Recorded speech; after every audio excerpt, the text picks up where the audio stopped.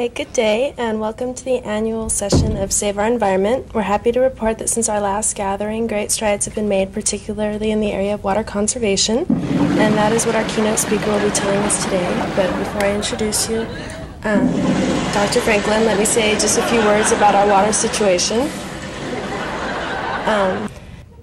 Water is generally classified into two groups: surface water and groundwater.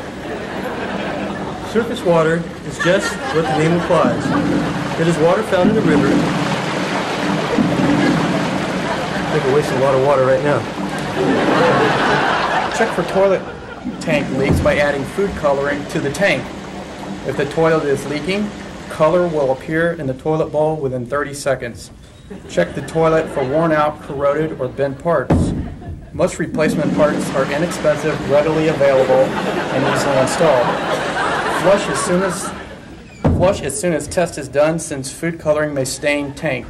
Install a toilet dam or displacement device such as a bag or bottle to cut down on the amount of water needed for each flush. Be sure installation does not interfere with the operating parts. When purchasing new or replacement toilets, consider low volume units which use less than half the water of older models. In many areas, low volume units are required by local building codes. And now it's my pleasure to introduce Dr. Franklin. Something we'd like to say to Lindsay. Smile!